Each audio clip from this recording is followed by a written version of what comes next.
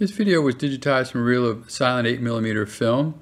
And I don't have a lot of information on it. There was no markings on it. I do believe it's sometime in the 1950s, and probably a Remembrance Day parade. It's, I believe, in England or Great Britain, and you can see these appear to be British military personnel here, and then coming up, it's definitely some American females. So these are British female right here, and then coming up, you can see right here, these are definitely American Air Force women, and so probably near like a joint base, maybe like Lakenheath or Mildenhall in England.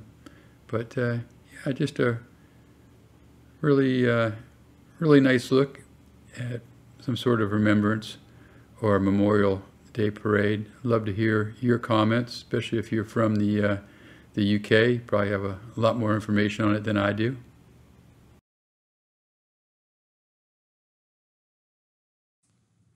I hope you enjoyed this bit of history.